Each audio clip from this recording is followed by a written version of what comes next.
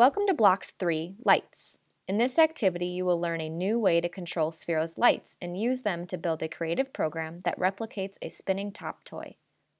Inside Sphero are tiny light bulbs known as LEDs, or light-emitting diodes.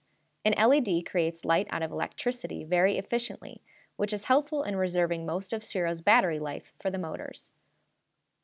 There are 3 LED lights inside Sphero. The first 2 are the main RGB lights on top, which means that each one is made up of 3 diodes, R for red, G for green, and B for blue.